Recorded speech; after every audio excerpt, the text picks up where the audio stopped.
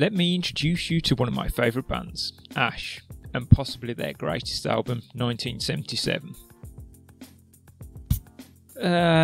Maybe another time besides 1977 Rocks Harder. Well, we're doing 1977, get over it. This is where it began. That was an EP, smart arse. Or is it a mini album? What the hell is Trailer? Not as good as 1977 though, so what are you going to do? I'm going to talk about 1977. And she never told me her name. I still love you to go from mine.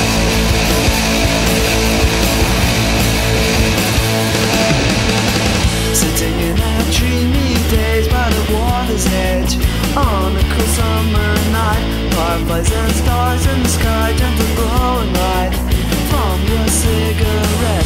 The breeze blowing softly on my face reminds me of something else, something that in my memory's been misplaced. Suddenly all comes back, and as I look to the stars, I remember the time when you were gone from Mars. I don't know. That is Ash! No, really, these are Ash. I was introduced to Ash in my youth via the original PlayStation game Gran Turismo, among another band which I will get to in another video, hopefully.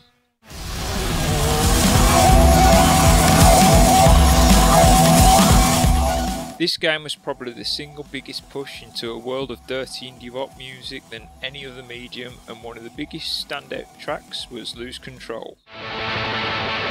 If that track came on, it used to focus me and I felt invincible driving around the tracks of the time in my heavily modified Mitsubishi GTO, which is faster than a Skyline by the way.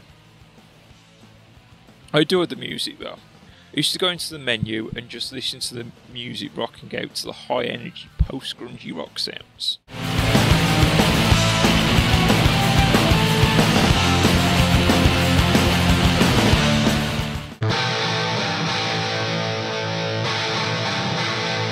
(1992) in the northern Irish town of Downpatrick, a group of teenagers looking for something to do went to set up an American football team. Fortunately, I decided to scrap that and joined a metal cover band instead, known as Vietnam. The band used to cover bands such as Iron Maiden. Badly. Well, to begin with, I met Mark when he moved to my hometown when we were 11. And sort of, I think around that time, American football was a big craze. So we were, I don't know, he had some mad idea about getting an American football team together. And, but like, we sort of looked into it, buying all the equipment, and it just seemed really expensive, you know, all the gear. It's a crazy idea anyway, like, to join some sort of league anyway. And then, yeah, so that sort of fell through. So then, for Christmas, we all decided, like, about 10 mates to get guitars and like start a band or something, and so everyone did except just the two of us were the only ones who really stuck at it, you know, and that was Vietnam.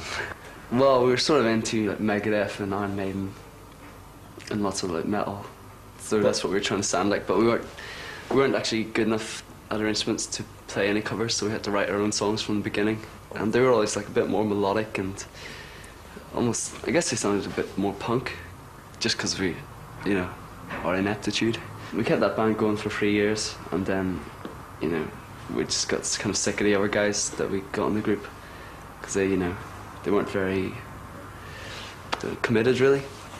So and around about the same time we discovered Nirvana, so we got really into like the whole punk rock thing, and that's when we met Rick, and he joined the band. He was like a geek in the year above us in school. We decided to call ourselves Ash, and then like a week later we were in the studio and did our first demo tape. And that was just like, it was the beginning of summer in 1992. Then we posted the old drummer of the demo tape through his door. And that was whenever we found out he was fired. It was pretty good. He was 19 and we were about 14, 15, so it was quite something to get sacked by someone who's like 4 years younger than you. Out of the ashes of this project, pun intended, 3 members would rise. Tim Wheeler, lead guitar and vocals. Mark Hamilton, bass. and Rick McMurray drums. Allegedly, Ash got their name as they read the dictionary, and it was the first word they all agreed the band should be called. Prior to this, Ash were called Genuine Real Teenagers, which if they had the staying power that time has afforded them, that may have dated really fast.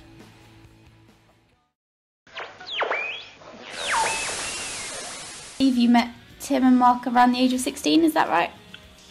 Yeah, I mean, I think Tim and Mark have been playing together actually since they were like 11 years old. Yeah. And then I hooked up with those guys when I was about, I think I was like 16, they were still like 15.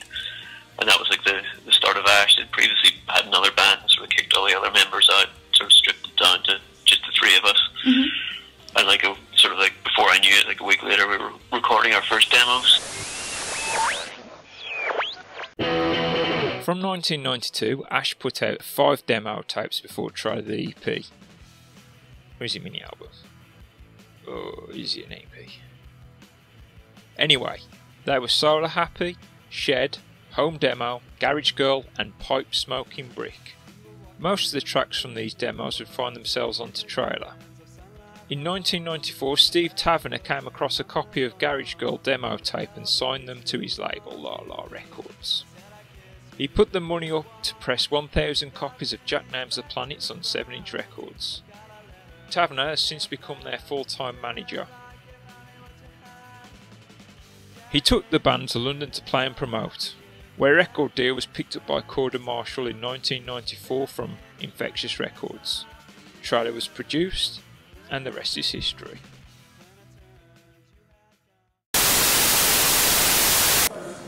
Okay, now it's time for 2 highly esteemed music industry guests to come and talk to you. Stephen Taverner is one of the brightest stars of music management today. He personally broke US bands Mercury Rev and Pavement, and his current roster includes bands such as the Ting Tings and Mercury Music Prize nominees All J. Corda Marshall has a CV like a who's who of music. As an A&R director and label boss, he's personally signed such acts such as Take That, Muse, 07, Niles Barkley, and personally overseen the careers of people like Madonna, Green Day, Red Hot Chili Peppers. So, pretty serious. He's also looking after the Temper Trap, and again, All J. So, these guys really know their stuff, and they're at the top of the tree.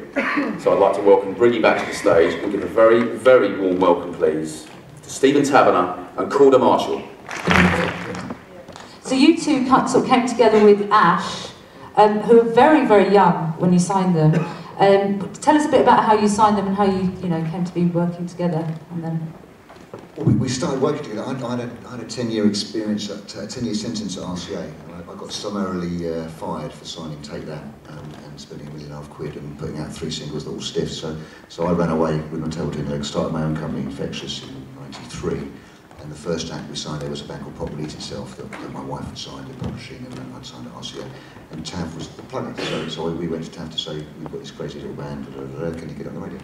He went, absolutely no way, but I'll give it a go. And he got it on the radio, and it worked. And so that was the beginning of the relationship, and then one of the press guys that Tav worked with kind of kept going, oh, you London guys, you're all so bloody cool, you don't know, the best band in the world is in my little village in Townpatrick.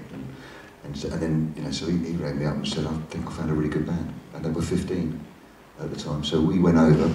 Yeah. We stayed in Tim and Tim's house. His dad was a judge. We stayed up late talking to his dad. We slept in one of the brothers' bedrooms on bunk beds. We got up in the morning and had breakfast with the band, all in their school ties and stuff. I think you went for a walk with the mum with the dogs. I did, yeah. To allay her fears. I am going to look after your son. Corda's all right, really, honestly. They don't have to worry about it. They were 15. I signed it for 12 grand at the time, because actually that was all the money I had in the bank account. But I just didn't tell him. You spunked it elsewhere, you just literally got 12 grand. So we signed them, and we spent 2 years developing it. They'd written Girl from Mars. You had to write to the headmaster saying he wouldn't make it a hit. Yeah, he was nervous about them going out on the road during term time. In fact, there was a half term coming up, and they got offered a tour with a band called Elastica, and I had to go and see the headmaster to get permission for them to do it. First of all, he made me stand outside his office for half an hour, which was a bit embarrassing, with all the kids walking past. But then he said, you just got to make sure we do homework every day. I'm going to give you the agenda, this is what you have to do. So I tried on the first night, they did a little bit. On the second night, they did a little bit more. On the third night, he just told me to get lost. No way were they doing any homework at all on that one. And was it hard to sort of work with them as youngsters, sort of who are growing up anyway as young men, but also in the music industry, because there's temptations galore, isn't there? Not at all. When I did, like I said, I had 10 years sentence at RCA, and from a scout up to kind of running the A&R department, and I had, I don't know, 45 acts, a staff of 12 people, a £8 million budget. And when I left there and started Infectious, I had a kind of self-imposed rule, primarily because I had to deal with a lot of shoddy, annoying musicians, mid-20s, cocky, arrogant, and I kind of made a policy decision when I started Infectious that I was only going to sign artists who are under 20 or over 30, because I'd had enough of dealing with stroppy 26-year-olds who, you know, where's my £100,000 video, where's my full-page ad in NME, I'll do Top of the Pops if you get me that, but I'm not doing any promo. So I was kind of a little bit burned by the muso mid-20 thing, so we made a policy decision. Young, enthusiastic, exciting, you can train them, you can put them around good people, you can encourage them, and really that they work till the drop, and there's a vitality with teenagers. And then over 30, because you can have intelligent, articulate conversations, they've gone through the mill, they've probably had a couple of deals, they've been dropped, you can discuss it, you know. So we signed Garbage, who were 35, 40, we signed Oakenfold, who was in his late 30s. We signed Ash, who were 15. I signed Muse when they were 17. Because I only wanted to work with kids or grown-ups. Muse were fantastic.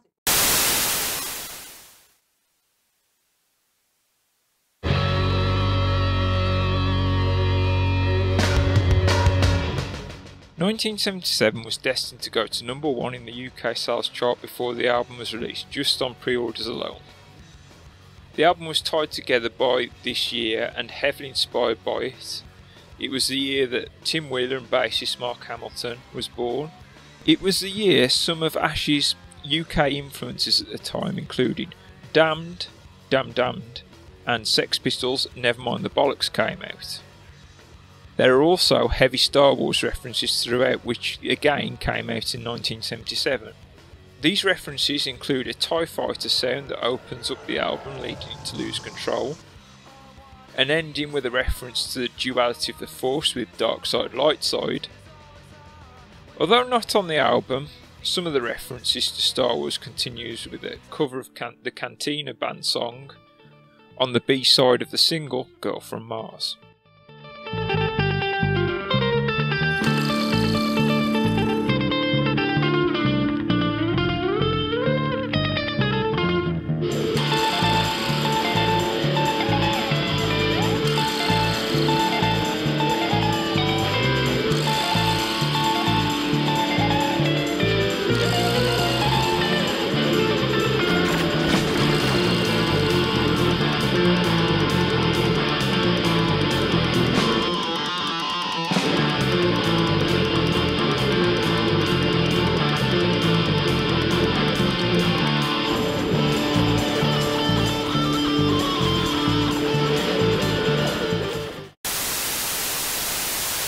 I know the band also really loves Star Wars. I like those Ash Wars hats you had on too. Yeah, Did the band make those for you? Yeah, those were wicked. He was awesome. Yeah, they're so cool.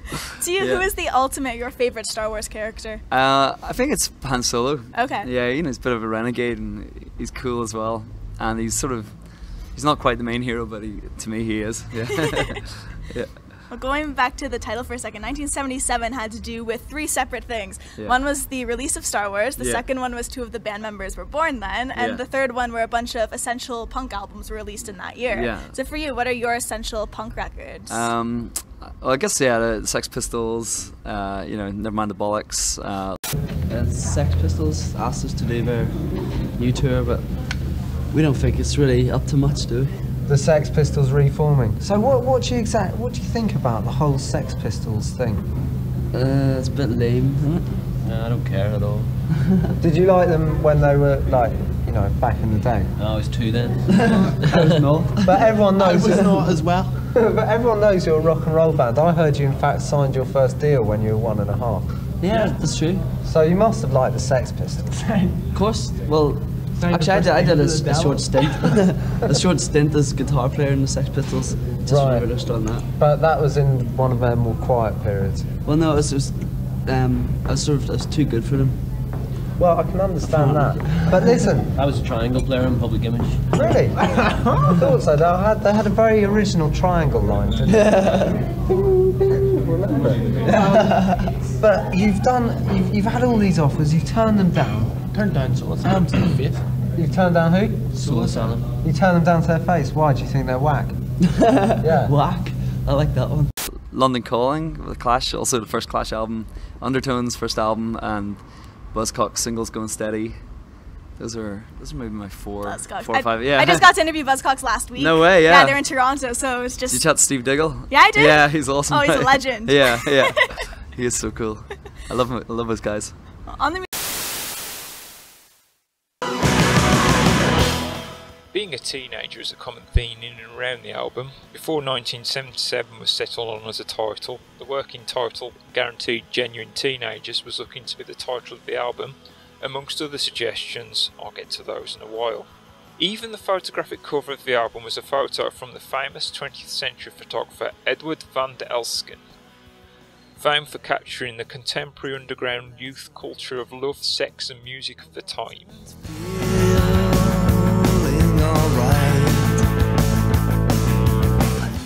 1977 enjoyed the talents of Welsh producer Owen Morris, fresh from working on The Verve's Northern Soul, Oasis's Definitely Maybe, and What's the Story Morning Glory, and would go on to produce Be Here Now and work with bands like the Fratellis, Kaiser Chiefs, the Paddingtons and The View. Owen brought out the best in the band, and the band would listen to his input, although perhaps not as far as Owen's suggestion for a title of the album, Owen's Angels.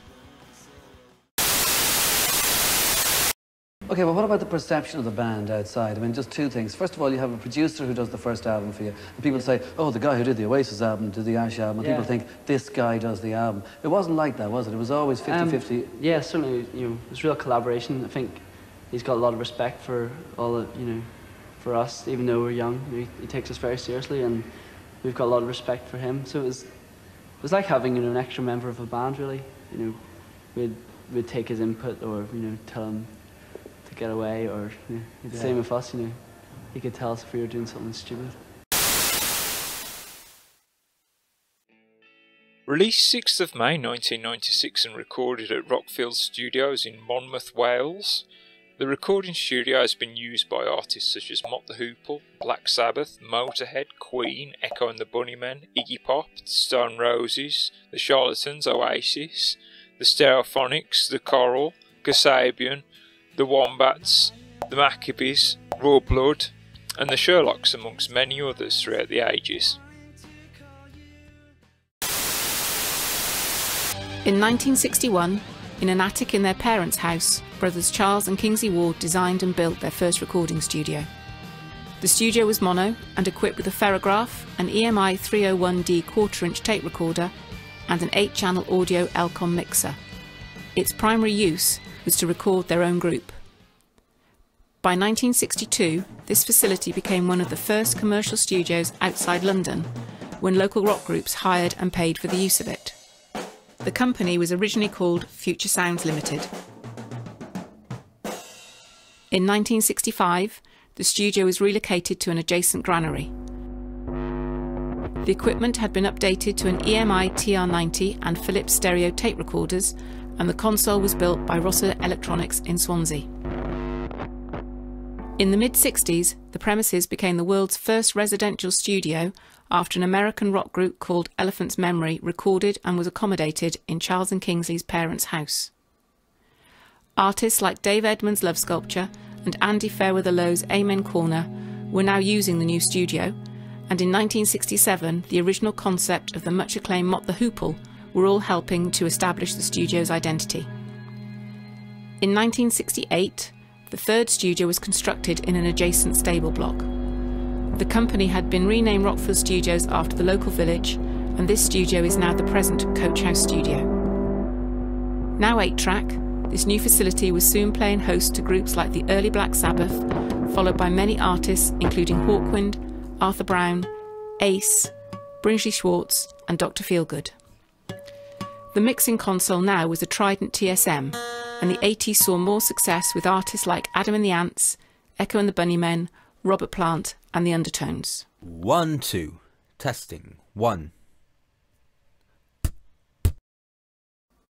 In 1987, the world's first VR console was installed in the Coach House, along with added drum rooms and isolation booths. The studio itself has changed very little to today, and still has the original pegboard acoustic treatment from 1968 on its walls. In the 90s, success followed success when the Stone Roses spent 12 months recording their Second Coming album, closely followed by Oasis' What's the Story, Morning Glory. Since the new millennium, new artists like Tom Odell, Kasabian and Royal Blood have all used the Coach House studio, which is now both analogue and digital, with added natural echo chambers and EMT plates, and a Neve 8128 console.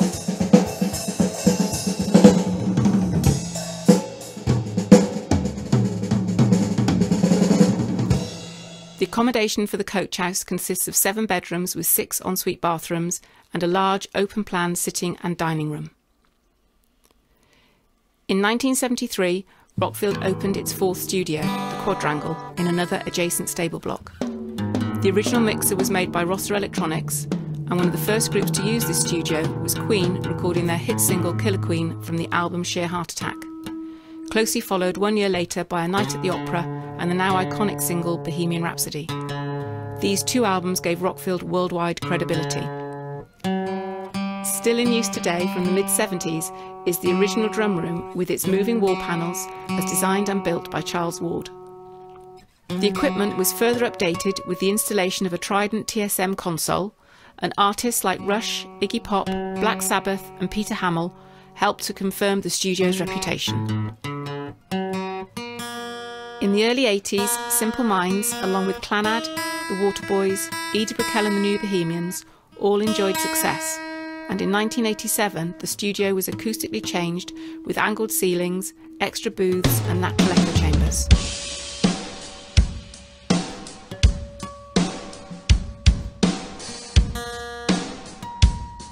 The mixing console was also updated to a Neve V3, which in turn was replaced by a Neve VR in 1993.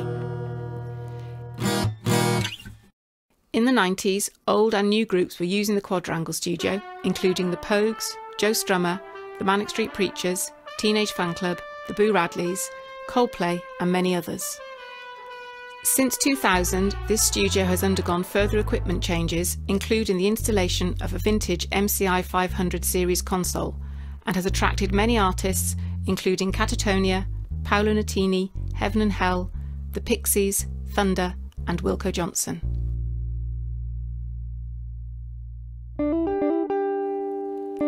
The accommodation for the Quadrangle consists of 9 bedrooms, 3 of which are self-contained apartments.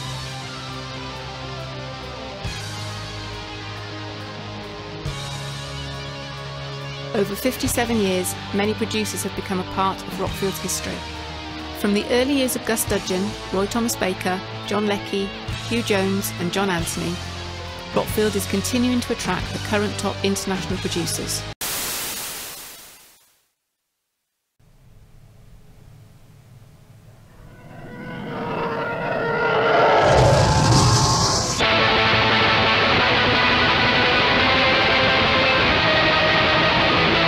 Lose Control blasts onto the scene with a TIE Fighter sound and a heavy punk and grunge wave of sound.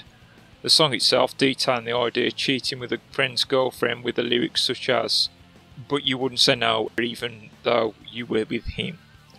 In my opinion, a single worthy track that never was.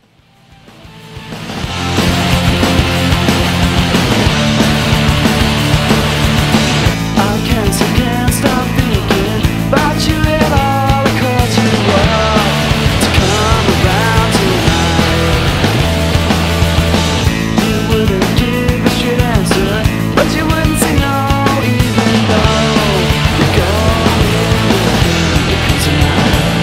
We are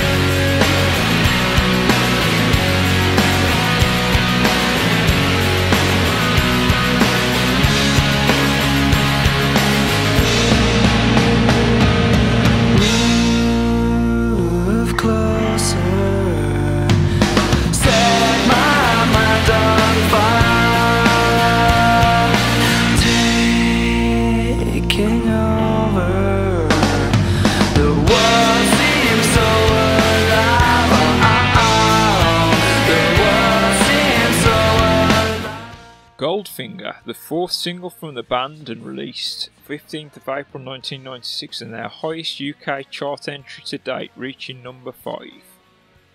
Released as a cassette, CD and 7-inch golden glitter and clear record, the single itself was credited by the band as the best song they had written and recorded up to that date.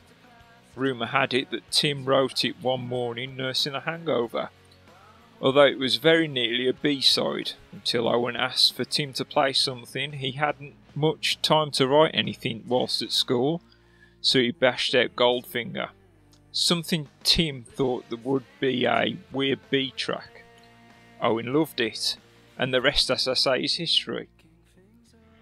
The music video, directed by Mike Brady, was a disappointment to the band, who had very little input into it. It ended up being a very bland and straightforward video of the band playing in what is assumed to be a well-dressed basement. Perhaps a title lyric, down in the basement listening to the rain. Goldfinger contained the B tracks I Need Somebody, written by Mark Hamilton, a song he wrote while feeling isolated in hospital.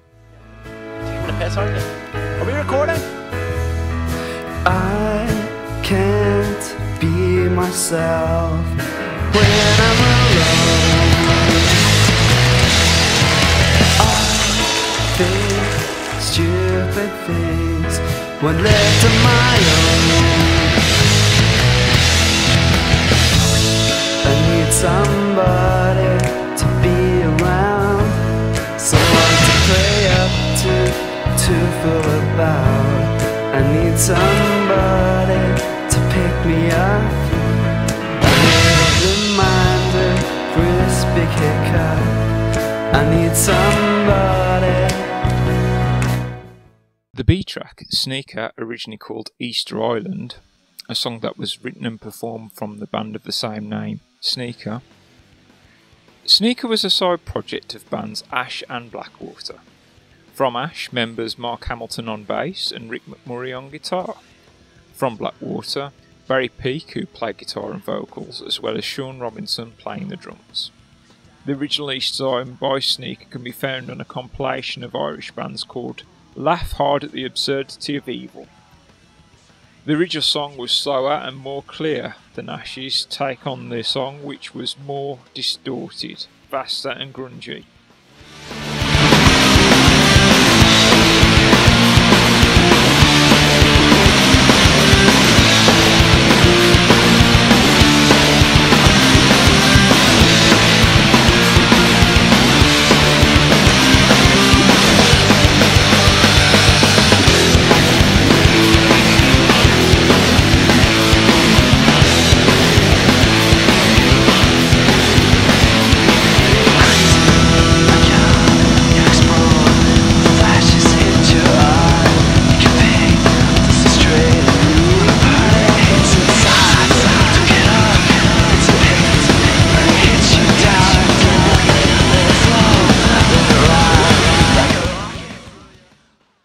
Available only on CD was the band's cover of Smokey Robinson and the Temptations' Motown classic Get Ready, a cover version that had made a very limited release by Fantastic Plastic Records, available on a 7-inch red record in Northern Ireland only, and featured the B-side 00.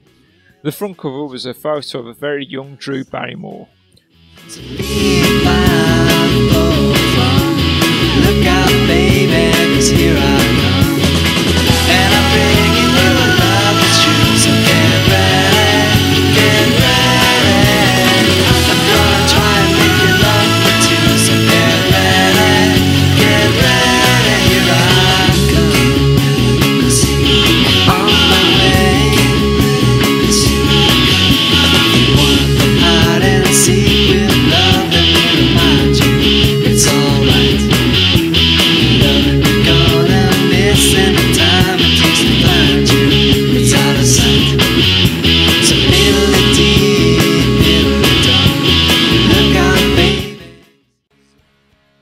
Rock history has always had a bit of a rebellious streak when it comes to live, inverted commas, TV performances. Think of the times Nirvana on Top of the Pops. Having sold over 1 million records in 6 weeks, they're straight in at number 9. Here's Nirvana with Smells Like Teen Spirit.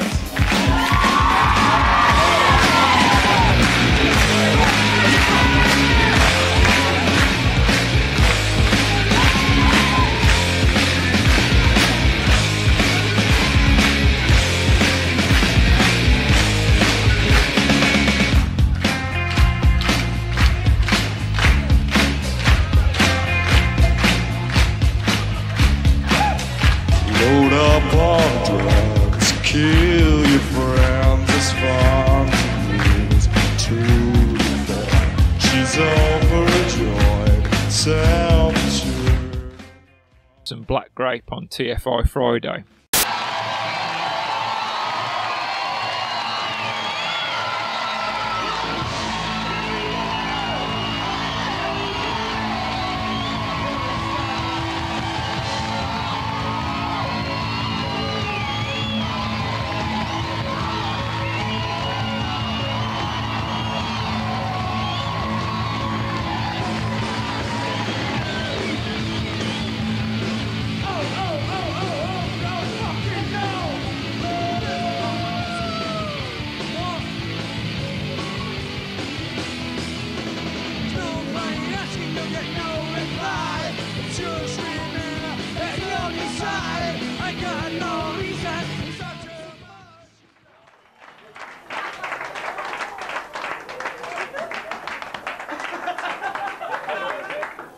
My card's upside down, but that's the least of my worries at the moment.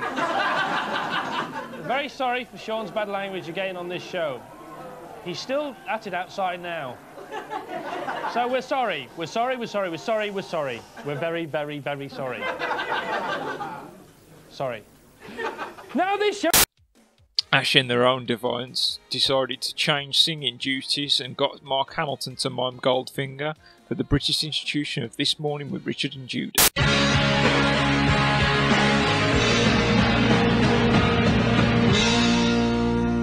Move closer, set my mind on fire, taking over. The world seems so alive. The world seems so alive. She slips into my life, and she is gone, gone since gone, gone to the town, flame shining in her eyes. Do you remember the time when you would go from Mars? I don't know if you knew that. Oh, it's stay up late playing cards and you were into and cigars, and she never told me her name. I still love you, the girl from Mars.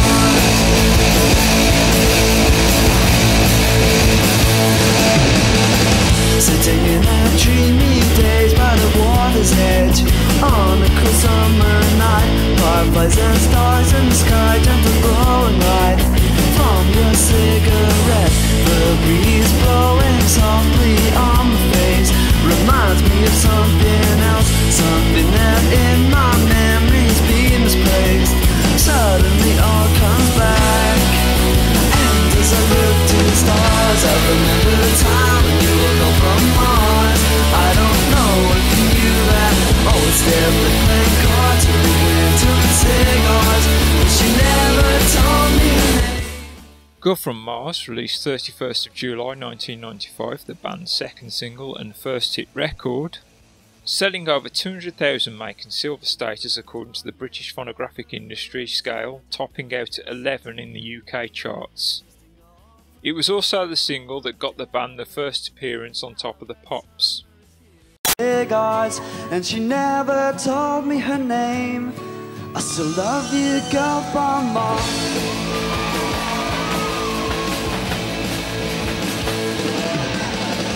Sitting in our dreamy days by the water's edge, on a cool summer night, fireflies and stars in the sky, gentle glowing light from your cigarette. The breeze blowing softly on the face reminds me of something else, something that in my memory has been misplaced.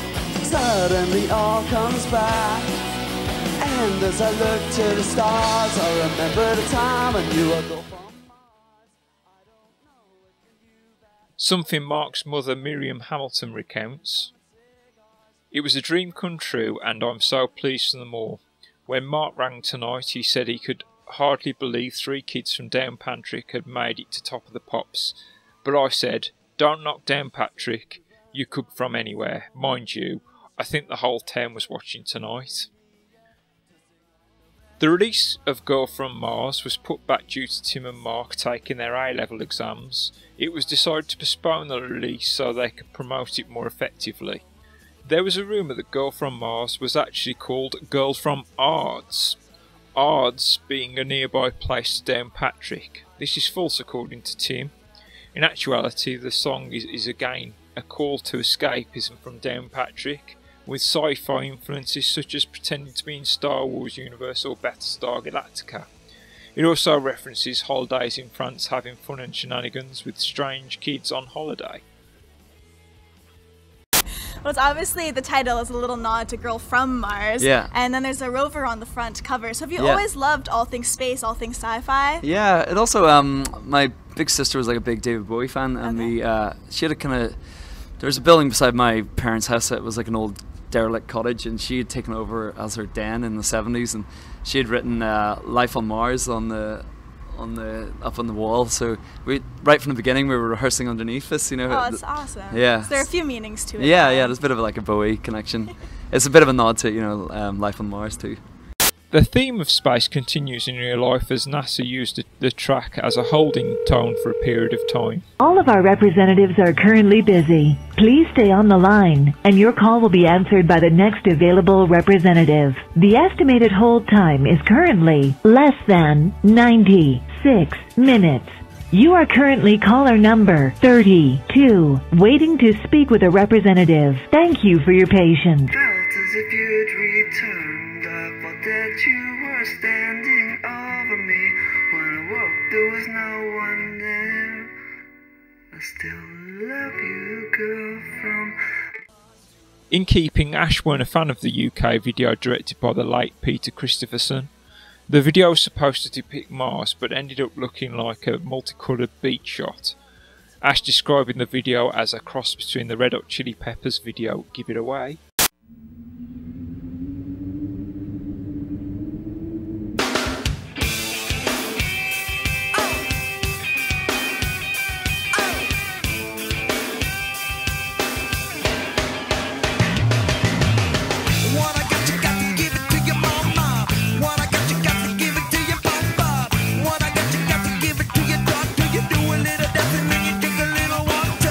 What I got, you gotta get it, put it in you. What I got, you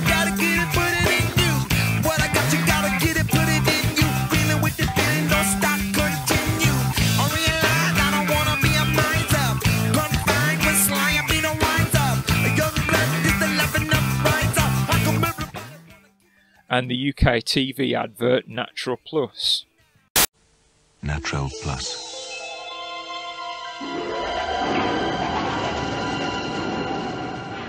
Natural protection. So a US video was recorded by Jesse Perites, featuring the band as a museum art piece. I have no idea if the band preferred this video, but well, this is why there is a US video. Girl from Mars featured more sci-fi and Star Wars influences with B-tracks such as Astra conversions with Toulouse-Lautrec. You're about to embark on a voyage. A voyage into beyond the stars.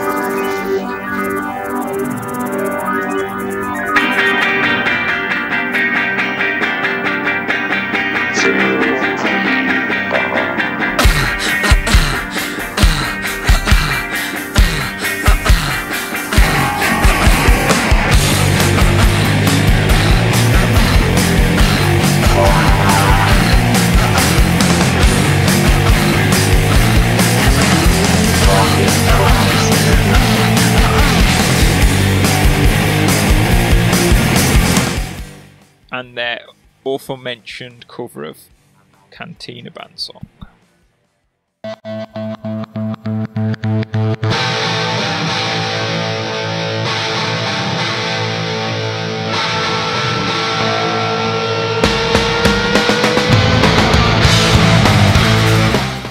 This then brings us to the album's midpoint, a far more melodic and restrained side of Ash, showing a more open and vulnerable side of the album.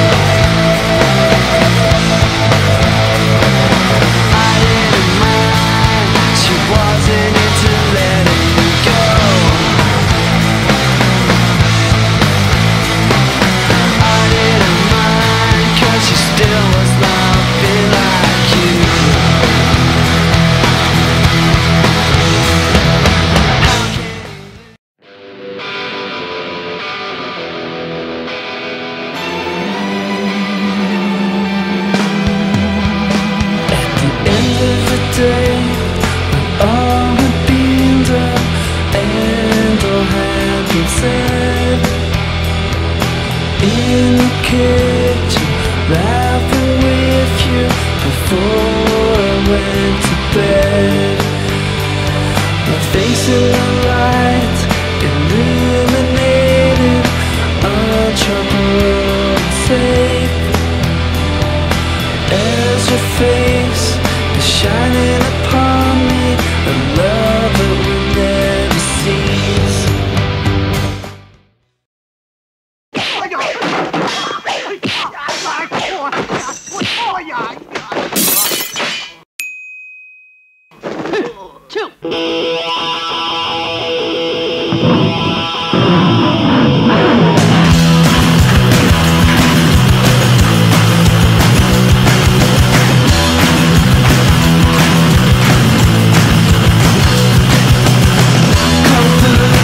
What you do to me, I haven't been the same since my teenage lobotomy. Full on, I moved to Hong Kong with Bruce Lee's brother and Johnny Wong. I think it's strange, his friends have come at you, and it makes you love you. Oh, Daniel Sam, made in Taiwan. Come on, Jackie Chan.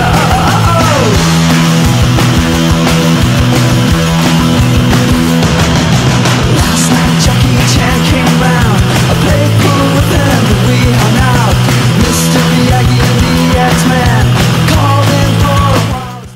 Which leads us to the punchy Kung Fu, the first single from the album, released 20th of March 1995 and reaching the UK chart peak position of 57, which was still their highest chart position they had thus far, to be beaten by Girl from Mars and annihilated by Goldfinger, of course. The song itself is one of those tales of writing a song in 5 minutes legends speak of. the song being written in 5 minutes on Boxing Day '94 at Belfast International Airport and recorded in one take using the Verve's equipment the very next day, all whilst travelling to the studio to record a different song. The song itself contains samples including the intro, which samples from the 1980 film Spooky Encounters.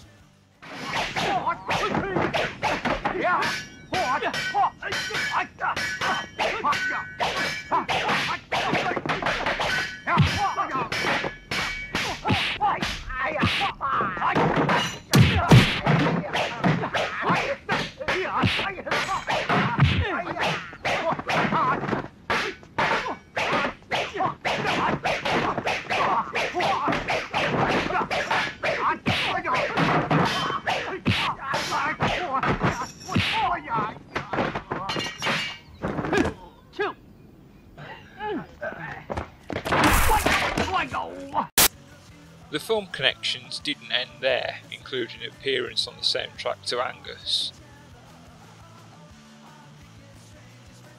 and being the main title theme to Jackie Chan's Rumble in the Bronx. The sci-fi theme continues with B-tracks with Day of the Triffids. Listen!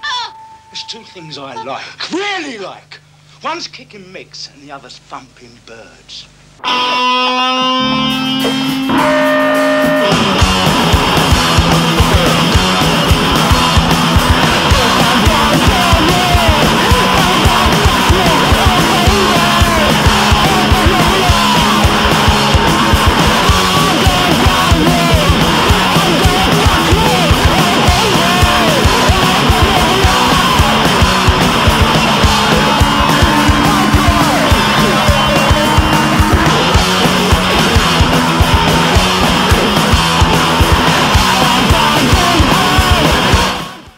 And Luther Ingo's Star Cruiser.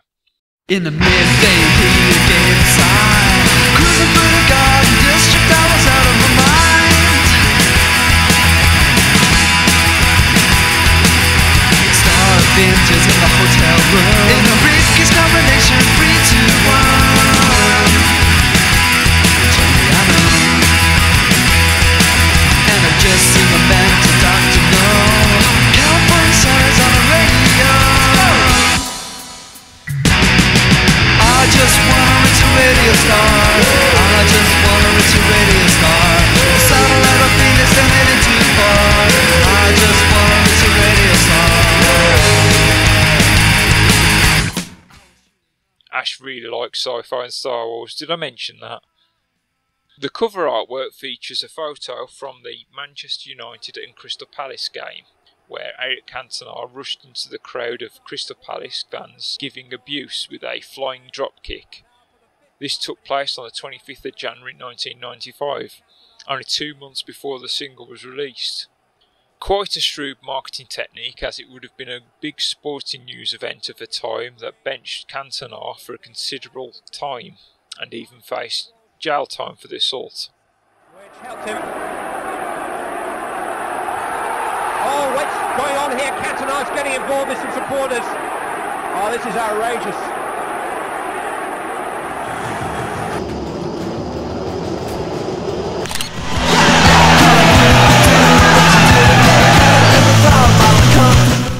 Legend tells that the band had to ask permission for Cantona's picture on the record. Apparently he wrote back claiming he spits on the record. I only question this as, does this mean they did get permission? Oh yeah, she was taking me over. And oh yeah, it was the start of the summer.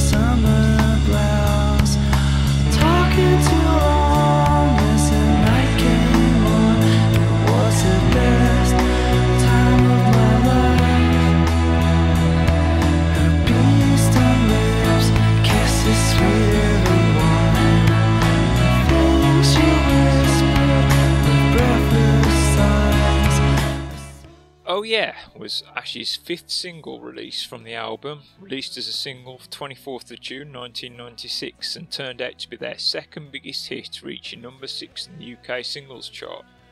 Not without its controversy, as the video was banned by Top of the Pops. I don't know why, must have been all the kissing.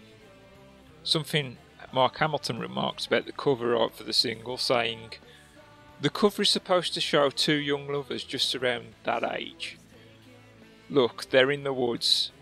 They have that sort of look on their faces that they might just have done it whilst their mates waited 10 feet away drinking shandy bass and getting effed up on Lambert and Butler. Anyway, that jacket's cool. That jacket is cool." Oh Yeah was released as a CD single, 7-inch record and limited edition yellow vinyl and cassette. But it was the UK promo version which is particularly sought after by fans, as it is considered quite rare. I think it's the cool glittery CD though. The B-track's T-Rex.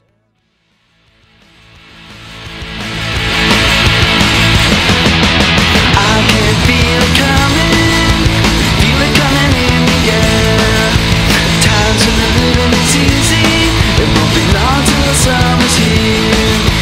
Days when you wake in the morning with the sun streaming through the blinds. Days when the living is easy and you know things are going alright. Counting on following the feeling, and the night is young. Let it go, following this feeling, let it come.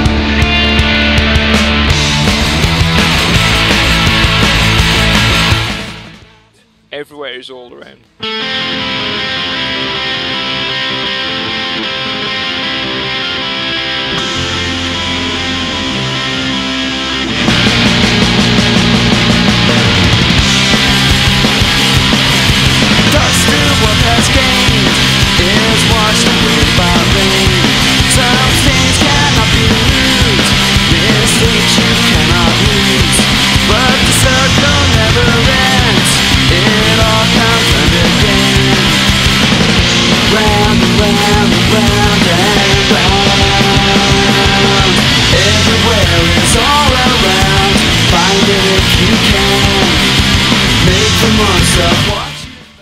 An ABBA cover, Does Your Mother Know, features on the single.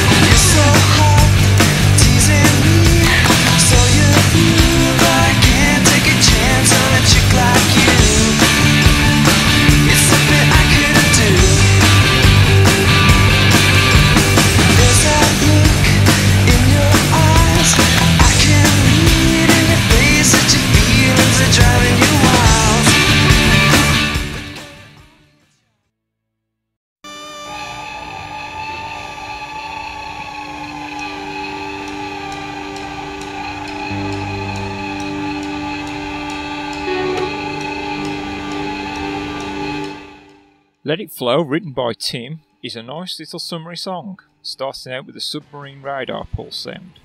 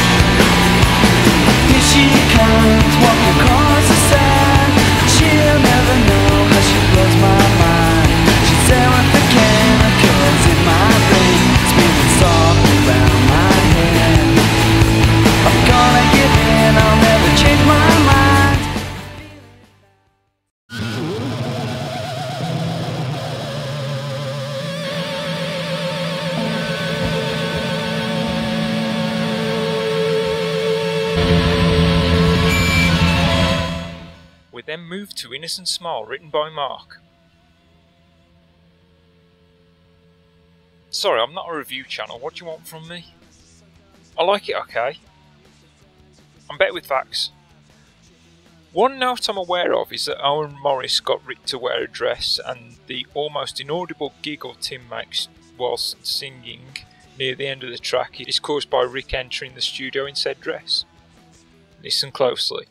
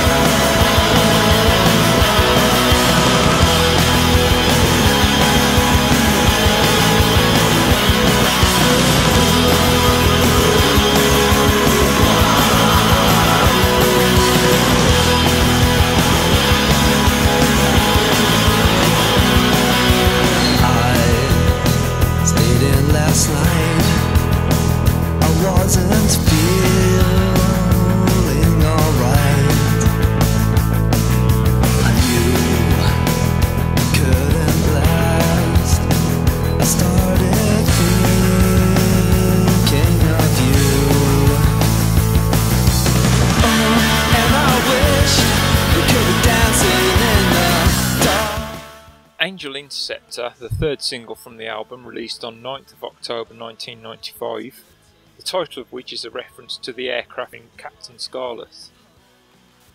The song itself is about missing someone sexually, especially in lyrics like "I feel heaven in you." Unlike many other videos from the album, I assume the band actually liked this one, as they directed it.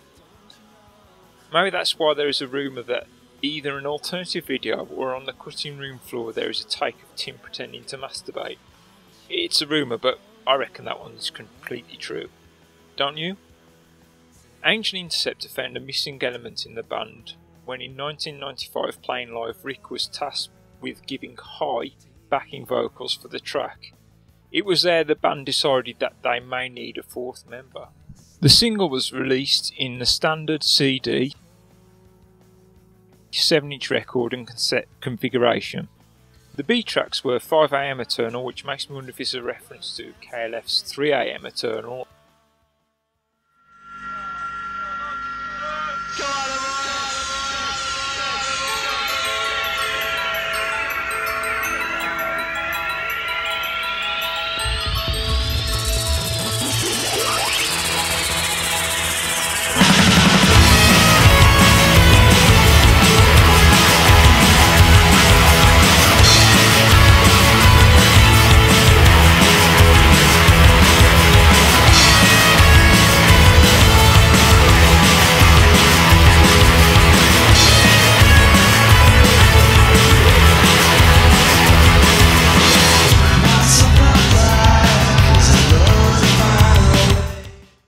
And a cover of John Lennon's "Gimme Some Truth."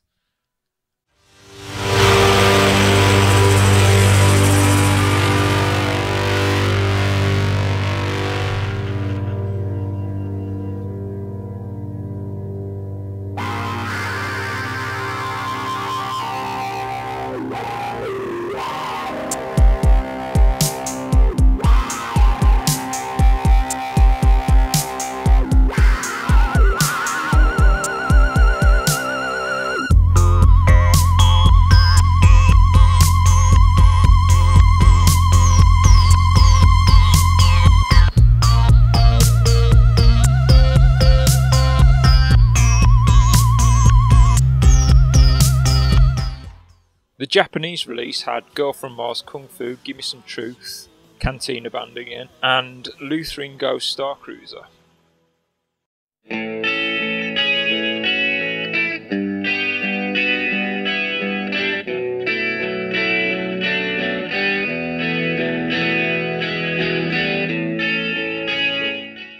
Lost in You is a very melancholic song by Ash's standards up to this point in their career, perhaps an indication of where the next album was going. Something Tim discusses, saying, "It was very emotional and I was losing my mind towards the end of it. The feelings in Lost in You are pretty scary." It was written the day before the album was supposed to be finished, caused by dropping a song called Coasting. As the band recants, it didn't feel like it was destined for 77. There was a lot of pressure on Tim to write and the band to record the song in time. I'm troubled with doubt, though I know it is not true.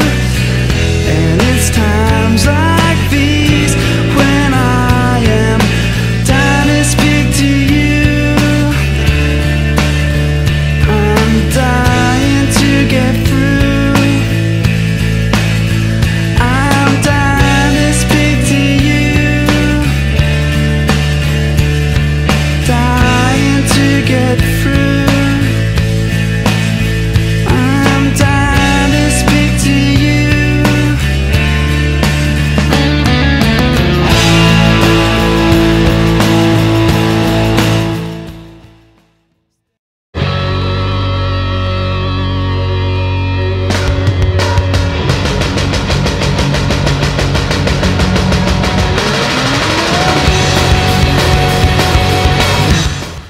Which brings us to Dark Side, Light Side, a quick little blast of Ash's post-punk and grungy sound before the end.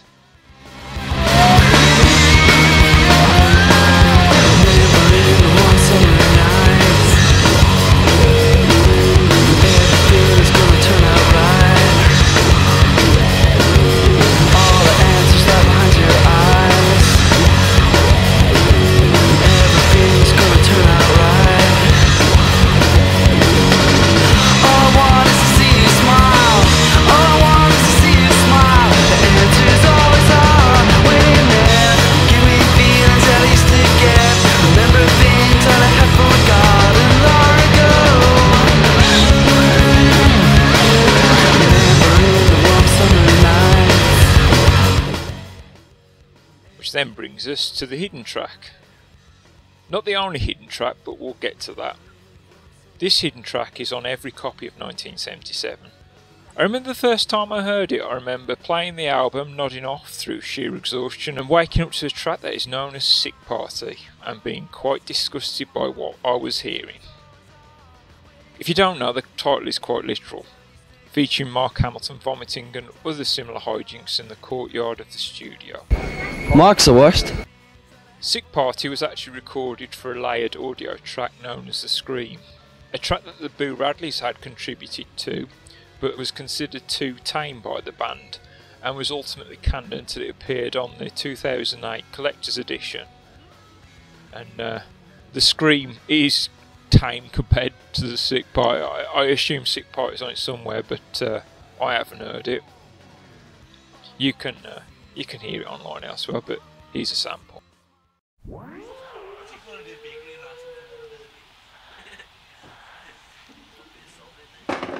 So we'd like to pull up a seat, please. Thank you. Okay, hello, could I get some service here? Yes, some service. Okay, are you the maid server or are you the manager? I am the Okay, not.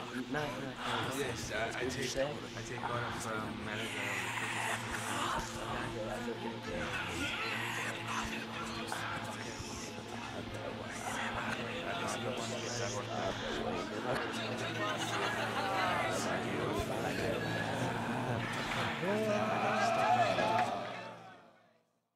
Those who are fortunate enough to have the first 10,000 CD albums printed will have two extra hidden tracks.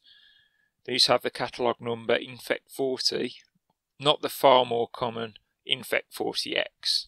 If you rewind the first track, you will be regaled with Jack Names the Planets and the B-side Don't Know.